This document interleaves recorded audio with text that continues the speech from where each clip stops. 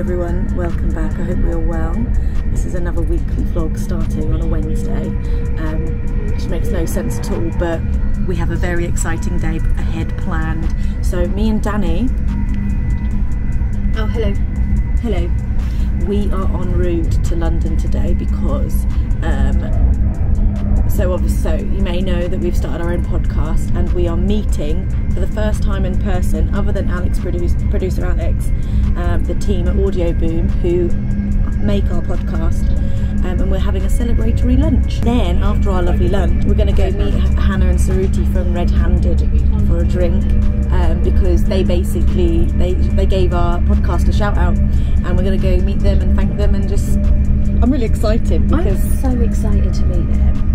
Yeah, like it'd just be nice to get some experience, like from people who have been doing it, and they're award-winning podcasters. Yeah, cool.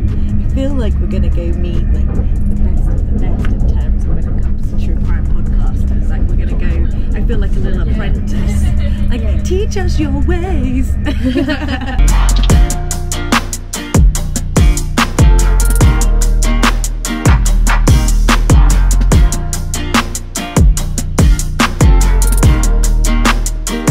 This is my dinner, chicken, wedge salad with some corn. She got the same but halloumi and chippies. So we just had a beautiful lunch and it was just really nice to meet everyone on the team. So we met the team from Audio Boom that make our podcast. I had my own managers there as well. It was just lovely to have everyone together. So we are now walking to go and meet the girls from Red Handed. I'm going to ask them a few questions, have a drink, like get to, look at that. Just walked out of a street onto here and you just see all this shit. I still get excited by London every time I come. We're in the pub, we've met the girls, I've got my Diet Coke, another Diet Coke here. But we're here and we're with the Red Handed girls, and we're getting loads of inside tips. Right notes, Danny.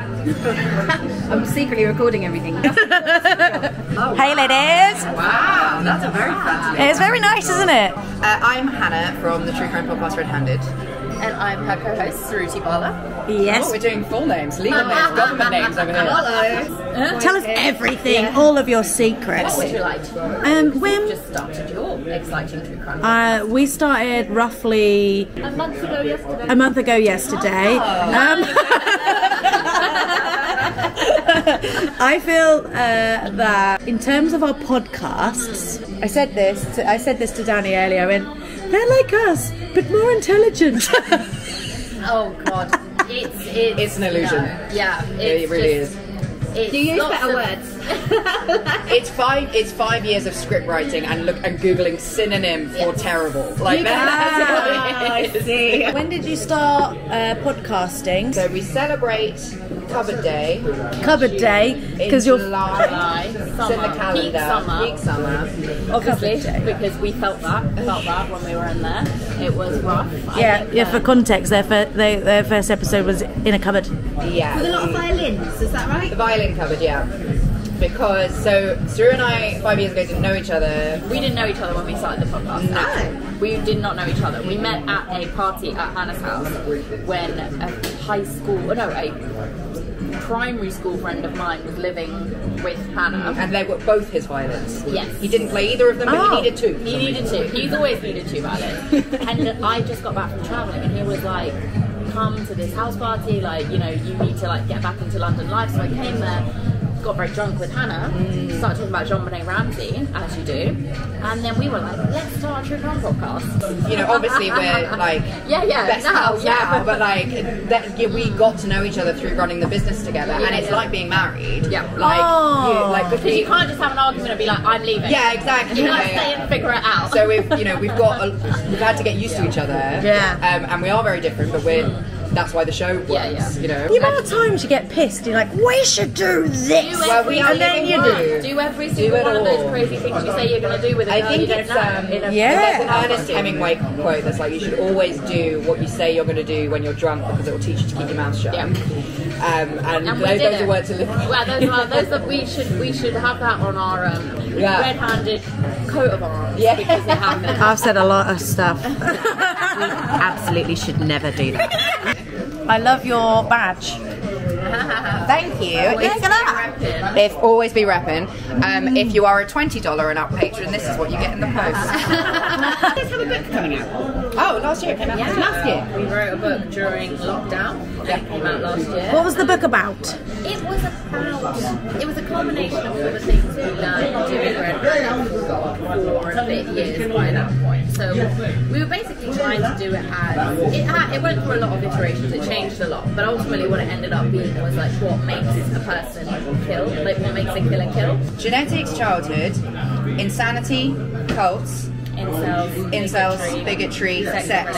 Oh, that's it. Love that. When we started the podcast, we were just like, when we met at that party, we were just like talking about the Jean-Benet Ramsey documentary that had come out, I think that summer, because I watched it while I was travelling. Yeah, I think you're right. And we were just talking about that particular documentary, and we were like, oh, we could talk about that.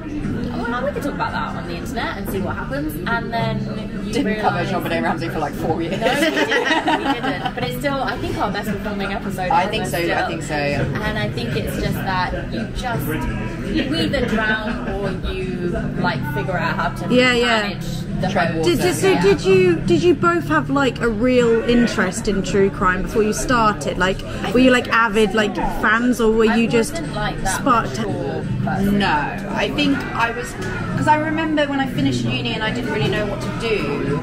I have an anthropology bachelor's, which was a total whim, and then I remember looking up a master's in forensic anthropology, and I realised like the only university that actually does it is in fucking Dundee, and I was like, well, I'm not moving to Dundee, so that's the end of that. So I think I must have always had like a forensic angle interest. You could have been like temperance bent, ready. I think it was absolutely an interest, but I think the people that are now, because true crime podcasts didn't really exist at that point, or weren't really big at that point, I don't think we had access to the amount of information that true crime podcasts now do, so therefore they are much more advanced in their knowledge of things and cases and concepts, so it's much harder to start one now than it was for us to start 5 years ago, when people were also, their information levels were also a much lower level. So I've always been interested in, maybe not less to do with true crime's a thing, I think I've always been fascinated by what people are afraid of. Out of context, that is a really terrifying sentence. Wow! Oh my god, that's so cool! A boat!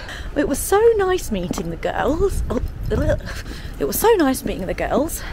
They gave us some amazing tips and encouragement, and they were just so willing to help, weren't they? Lovely. Or just like, I mean, they're very well seasoned podcasters. They've been doing it 5 years. They have an entire team now. It's their full-time jobs. They're going on tour. They've got books.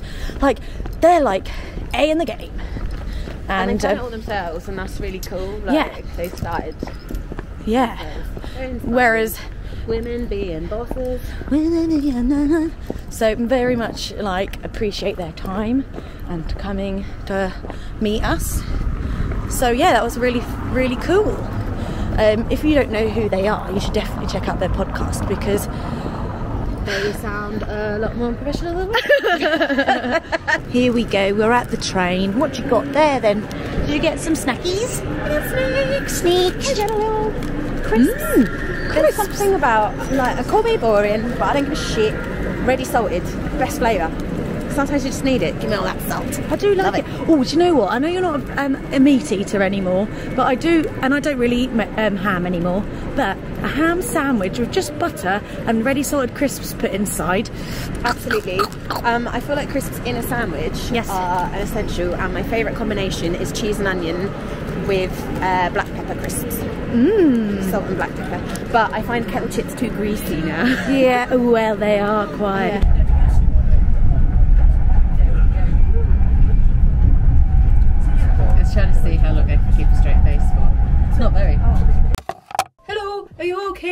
pheasant, and because it was like squatting, right? And at first I was like, is it laying an egg? And then it was a colourful one, and that means it's a man. Podcasting day 2. God, we've seen a lot of each other, haven't we, this week? Yeah. I like it. I like it too. God, we were in London yesterday doing podcasting business, and now we're actually recording a podcast.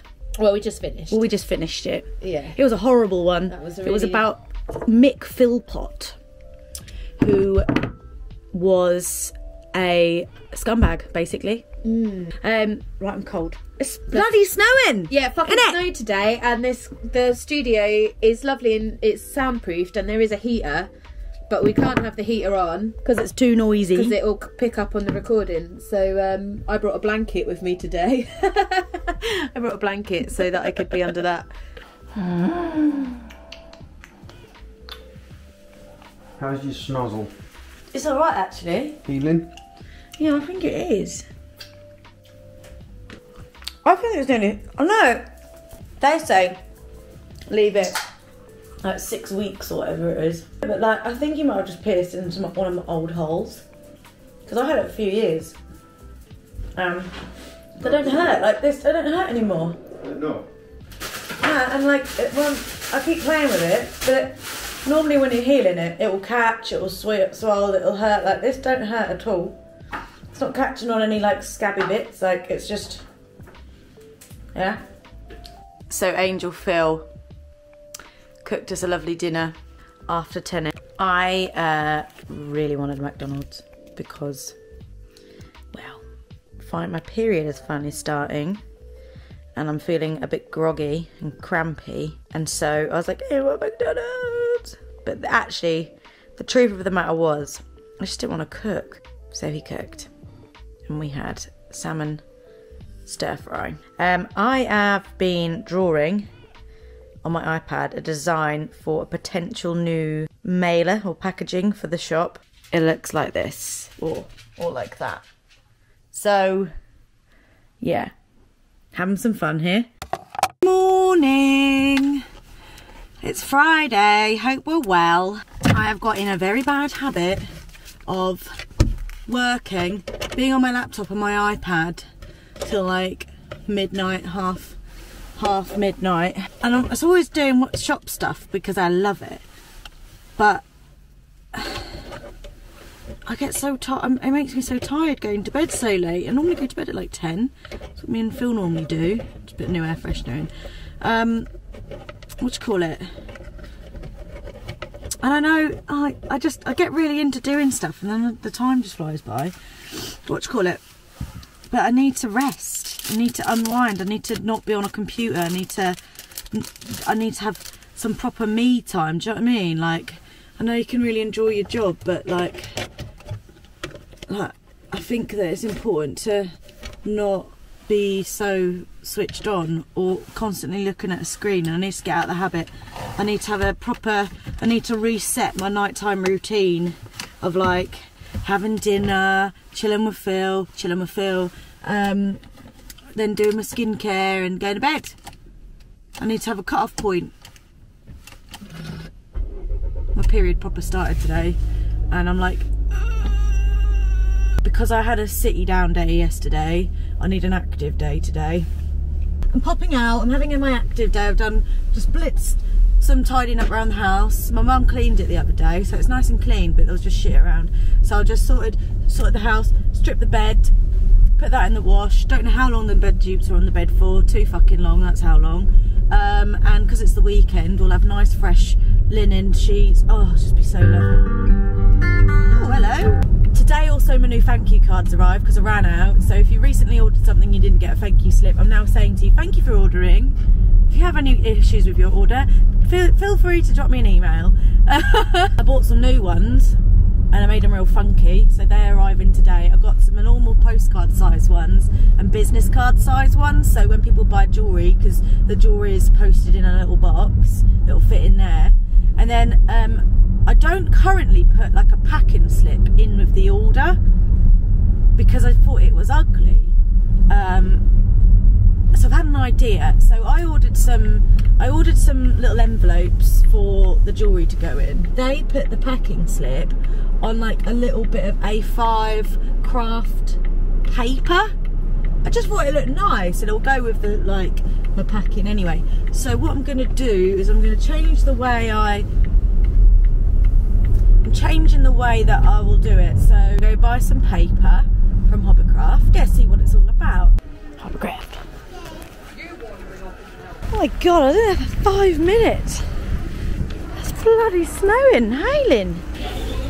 And just like that, it stopped. Madness. You know where else had like really crazy weather? It's when I went to Chicago. Like, that was hot, windy, and then blizzard, all in the space of a few days.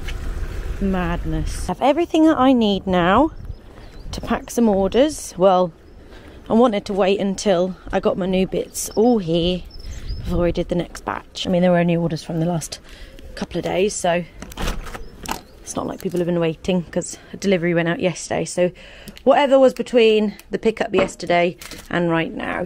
I think that they look pretty good actually. My little thank you slips. I just had a nice little catch up with my friend Emma in Vancouver. I've put a Olaplex treatment on my head. I'm well overdue a hair wash, but I was waiting for my Look Fantastic order that I got because I bought some things that I want to try out for my scalp because it's very dry and flaky at the minute. Anyway, whilst it cooks my Olaplex, I am going to paint my door and my skirting boards in my dressing room because it's something that I've wanted to do for a while. Same colour as I've done all the others because I love it. This is Black Heron. I hope it doesn't look bad because all the furniture in here is pale. Let's just hope and pray. Let's hope and pray. Had a very chill morning. Oh, I say chill. We got up, laid in a bit, had a nice breakfast, sat around, painted a second coat of paint in the dressing room, sat around again, got ready. I'm going to go visit my sister. I was going to sit at home and binge watch the new Bridgerton today. I was going to do Jim and Bridgerton. I couldn't be bothered. You know, sometimes you're like, I really want to binge watch TV. I thought that that's what my Saturday would be about. Like, oh yeah, oh I'm tired, I want to binge watch TV. But now it's come round, I'm like, I don't want to sit indoors and binge watch TV. I want to go out. So that's what I'm doing. Maybe I'll binge watch it tomorrow. Who knows? See how I feel tomorrow. But yeah, I'm gonna go visit my sister in her new gaff. She's bought her first gaff and it's exciting. I asked for a cappuccino to take to everyone, but they gave me a puppuccino, but it's okay because I got my cappuccino and the girls have a drink tea. Welcome to Hayley's house. Hey. Isn't it nice? So much sorting. It's so nice. Oh my god, look at this. Bags of painting potential. We just went on date night. Well, we just went out for dinner. We were supposed to go to the cinema tonight to go see Batman movie. Anyway, we went to Byron Burger for dinner. And we finished our food and we were both like, should we just go home? Watch a film at home?